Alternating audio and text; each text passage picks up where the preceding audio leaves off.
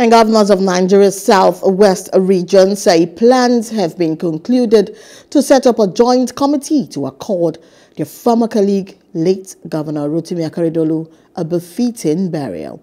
It's a condolence visit by the governors of Ogun, Dapo Abiodun Ekiti, Biodun Oyebanji, Osun Ademola Adeleke, and it's been led by their host, Deputy Governor of Oyo State, Bayo Lawal, to the immediate family of the late former Governor of Ondo State, Rotimi Akeredolu, to his Jericho home to commiserate with them over the death of their former colleague.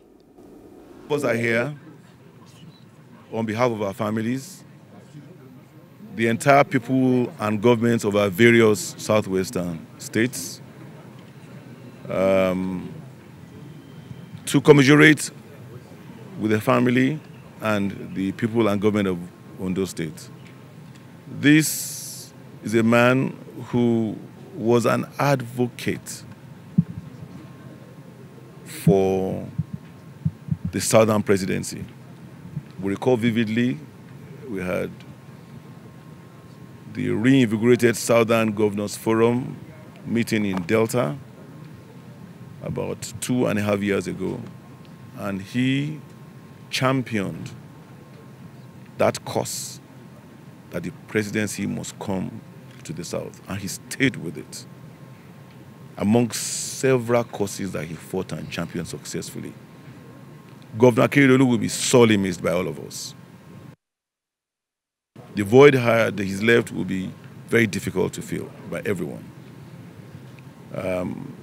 Collectively, we will be partly, majorly responsible for the funeral rites in according him the farewell that he deserves.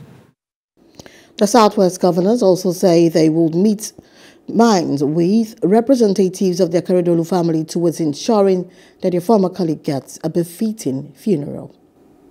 There is still a place of gratitude to God.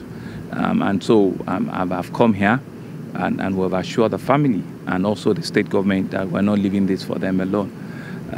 We want to be part of all of the arrangement. All the Southwest states want to be part of all the arrangements. You know, I've spoken to ourselves, and I've also relayed this message to the current governor and also the family. So we will be working with them to ensure that a befitting, burial is given to our brother, and an elder statesman, of our time. We'll probably just pray to God Almighty that the family will have the strength to bear the very, very, very, very, to bear the irrepressible law. Hello. Hope you enjoyed the news. Please do subscribe to our YouTube channel and don't forget to hit the notification button so you get notified about fresh news updates.